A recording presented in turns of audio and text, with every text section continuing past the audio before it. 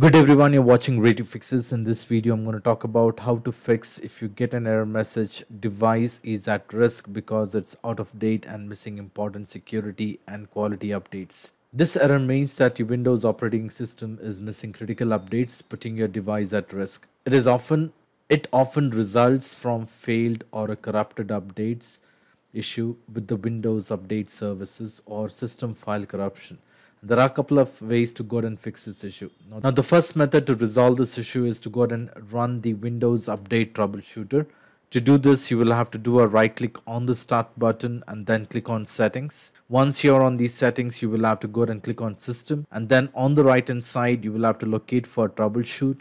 Click on Troubleshoot and then click on Other Troubleshooter. In this list, you will have to go ahead and locate for Windows Update. Click on Run to execute the Windows Update Troubleshooter and follow the step-by-step instruction on the screen. Close this window, restart your computer, and then try to install the updates and check if you're able to install the updates. So you can do a right click and then click on Settings, and then on the left hand side click on Windows Update and click on Check for the updates and see if you're able to install this update. In case if you're able to install the updates, well and good, you don't need to try the next step. Now the next method is to go and clear the Windows Update cache on the computer.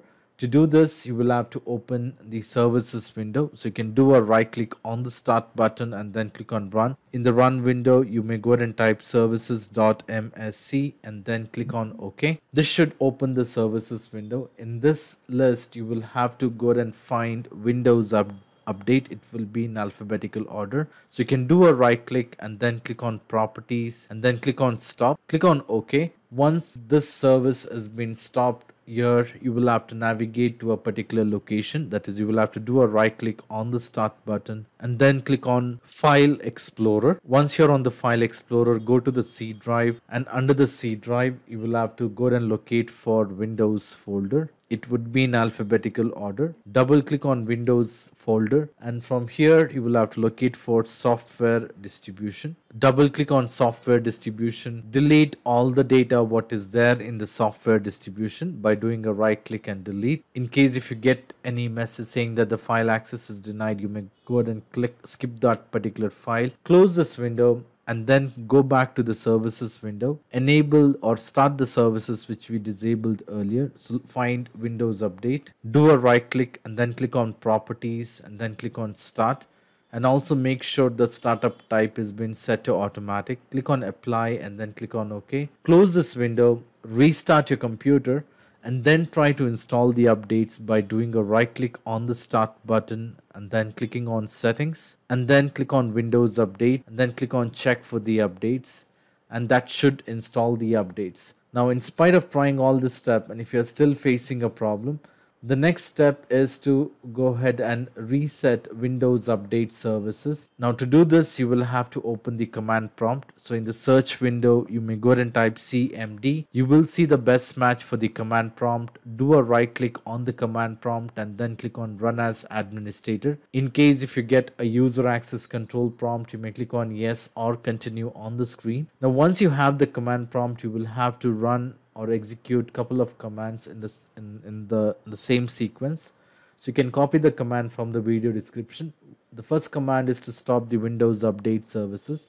Copy the command, do a right click and hit enter. That will stop the Windows Update Service. And the second command is stop the Background Intelligent Transfer Service. Do a right click and hit enter. In case if you get any error message, you can ignore that because that service is not running. And then the next command is to stop the crypto service. Hit enter. Next command is to go ahead and rename the software distribution folder, the one which we did earlier. Hit enter. And the next command is to rename the cat root folder. Hit enter. Now we are going to start the services which you had stopped earlier.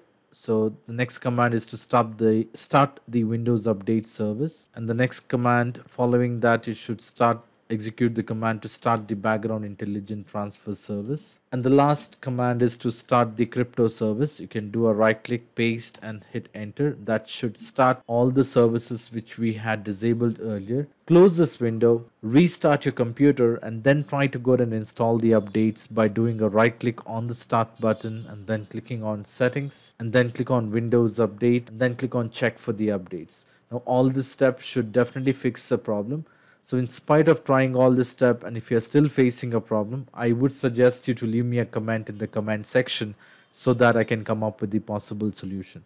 I hope this video was useful. In case if you like this video, please make sure to hit the like button and do not forget to subscribe to my channel. Thank you. Have a great day.